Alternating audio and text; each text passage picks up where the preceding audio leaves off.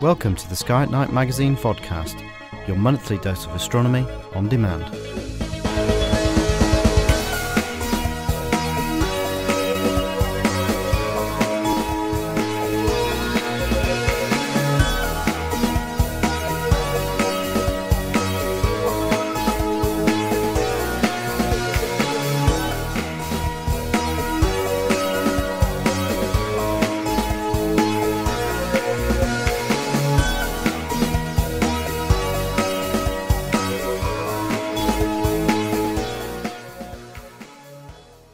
Hello and welcome to the Sky at Night magazine vodcast.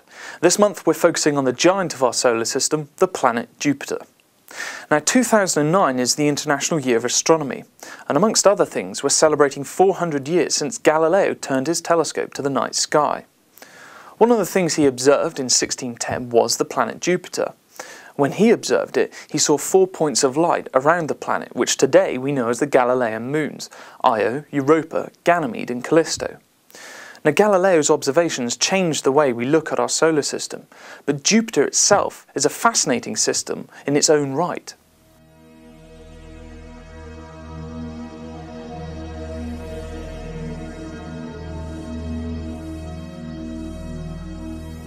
Jupiter's body is vast compared to the other planets in the solar system.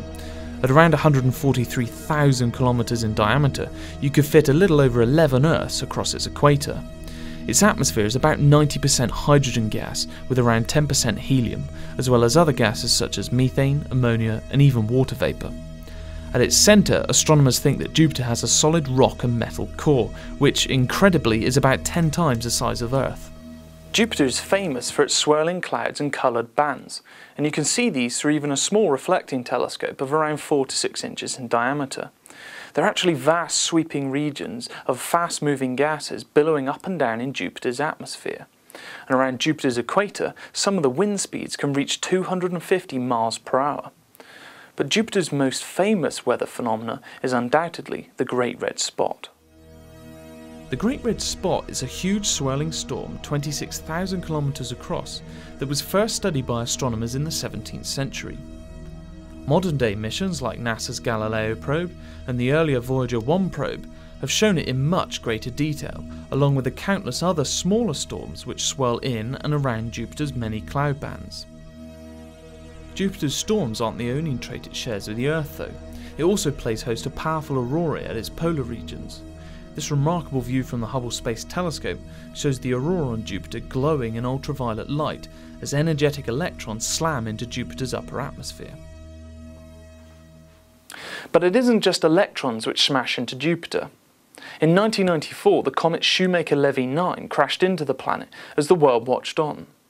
Telescopes like the Hubble Space Telescope observed the impact sites appearing as dark bruises in Jupiter's atmosphere.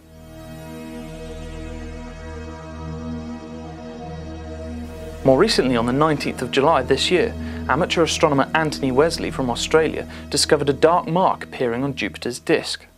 Further observations with ground-based telescopes and the Hubble Space Telescope showed the mark to be around 8,000 kilometers across. Now, investigations into what caused the mark are still ongoing, but astronomers think that whatever hit Jupiter was at least a few hundred meters across. You too can follow in the footsteps of Galileo this month and observe Jupiter for yourself. It's visible at the moment in the September night skies. Look roughly south at about 11 PM and it's sitting there shining brightly about 20 degrees above the horizon. A small telescope with a mirror of around 4 to 6 inches in diameter will show the planet's 4 brightest moons, as well as some of the more prominent markings on its disk. It's fun to watch the moons change position night after night, just as Galileo did 400 years ago. Well, that's about it for our tour of Jupiter this month. If you want to go out and observe, we've got the perfect guide for you in Sky at Night magazine this month, as we show you how to observe 40 deep sky objects in just one night. And we'll show you how to build a home observatory. So why not go out and grab a copy, and I'll see you next month.